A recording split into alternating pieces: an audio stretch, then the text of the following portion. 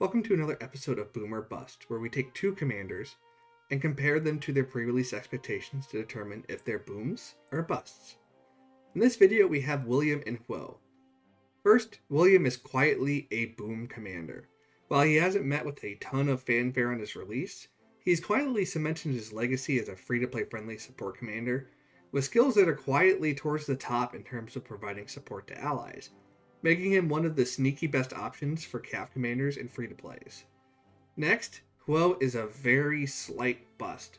On release, he was hailed as a Nevsky 2.0. And while skills are certainly great for the field, he just hasn't translated that field success to rallies or garrisons, making him fairly one-dimensional that is far from the Nevsky 2.0 that he was received as when his commander release was given.